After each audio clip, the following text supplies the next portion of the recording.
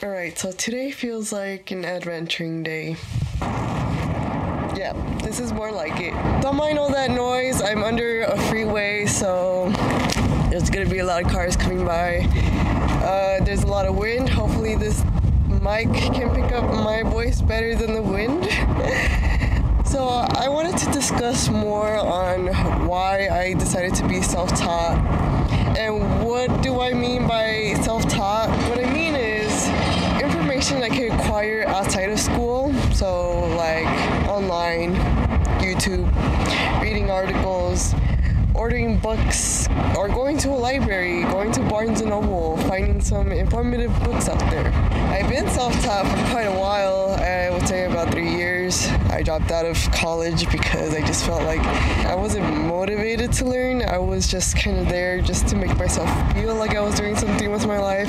And then when I realized that I wasn't doing anything with my life and I was heading nowhere, that's when I had my panics and I was like, okay, I need to do something. I need to take action. And so I just took matters in my own hand and decided to drop out and do my own thing. So it didn't always start that easy, I always felt like school was the only way. They tell you that a lot in society. I grew up in elementary school thinking I had no potential, thinking I was going nowhere in life because my grades weren't, the best, and I wasn't really that fast in school. I was always that slow kid that finished last, and I didn't really participate in a lot of things, to be honest. And I just thought that was me being a self-failure. I was self-sabotaging myself, but I didn't know any better either. I didn't know I could make my own choices, and there's other ways of learning out there. I kind of just thought I was that one kid that didn't fit in.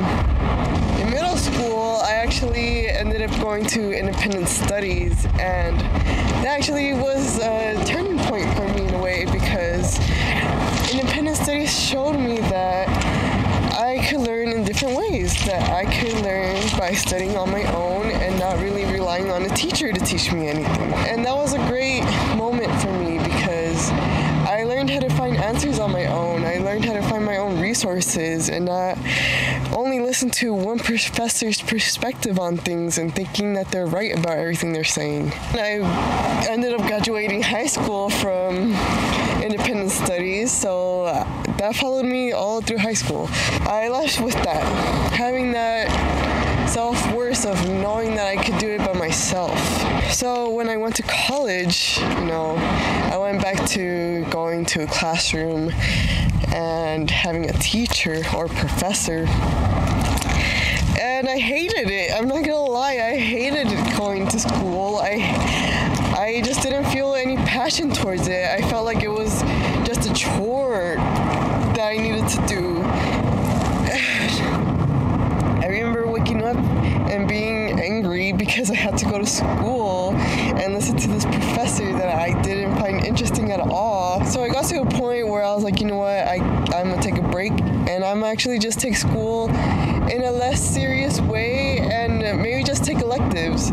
So one of my things that I wanted to learn was piano, and I decided to take a piano class in college. And that was the moment when I realized school is not for me. It got to the point where I just got rid of my keyboard because I lost all passion for learning music because of the way the school system was, right? I was learning for a grade. I wasn't learning for myself anymore. It was more of this idea of I had to fit in and be good enough.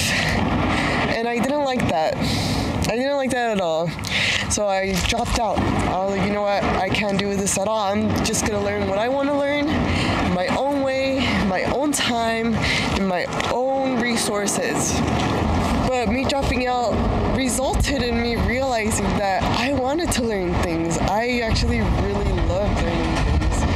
And I did that by reading books. I read a lot of books. And I started studying psychology because I like psychology. I love learning about the mind. I love learning about why people are the way they are. I started learning philosophy because I love philosophy. I've always had that mindset of questioning everything, looking outside the box. Is it real? Are these people real? Are they robots? Am I a robot? So philosophy really fit in with me and who I was. And then I got into spirituality, and spirituality was a big surprise because I didn't know I was spiritual until I read a spiritual book. And then I got really intrigued and I just dove into the subject really hard. So I was able to find passions outside of school, and I was able to learn a lot outside of school. And that changed my reality in thinking that I needed to go to school to make something out of myself. That was the biggest lie I've ever felt was revealed, was that I needed to go to school to be someone, to do something, to feel like I was going somewhere in life. I've been studying on my own, I've been practicing, I've been applying things to my life, and I feel like those were the best ways of learning. I have trains coming!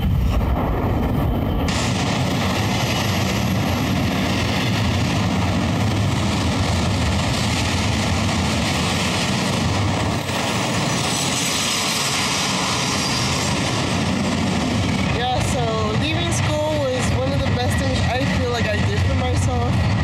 Just so I could have that self-discovery of what I like to do and how I wanted to learn things, right?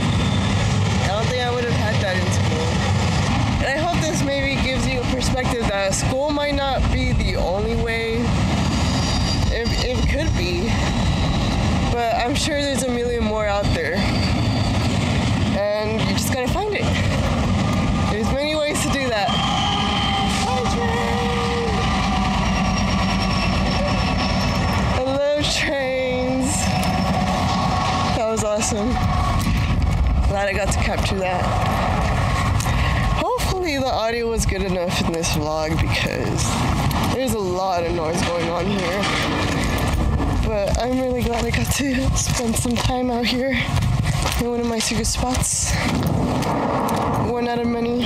Yes, I have many secret spots. I am quite the explorer. Alright, that's enough ranting about myself. Time to enjoy this place and see where I end up.